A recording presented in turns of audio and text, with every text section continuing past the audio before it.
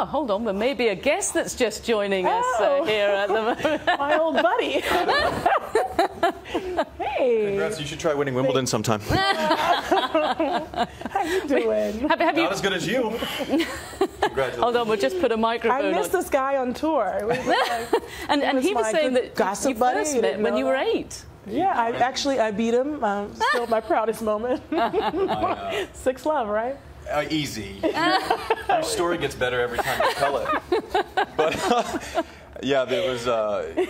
It's been pretty fun watching her come around. And the best part is, after all her successes, which are well documented in this sport, was it on your website? Back when websites were relevant, she basically, it was like Serena's top 5 matches of her career.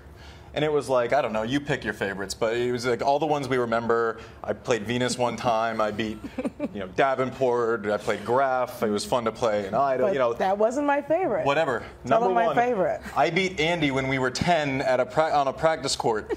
But indirectly, because I beat you, I've beaten like Roger. So that was the thing. Yeah, not a lot. You haven't beaten him a lot. One's enough. I've beaten Joko. I've beaten a lot of people. So basically, I was your source to indirect wins over every man in history. Of course, that's going to be my favorite.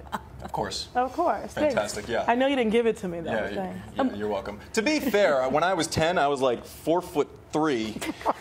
And could dodge raindrops. And We don't believe him, do we? No, Serena had me by like a foot, and she already had muscles. Like, that's not fair. A win is a win. Okay. A win is a win. It doesn't matter. And here you are, winning Grand Slams. And here he is. He's retired. And No, you didn't come back? No. You're playing doubles. There's no chance I'm coming back.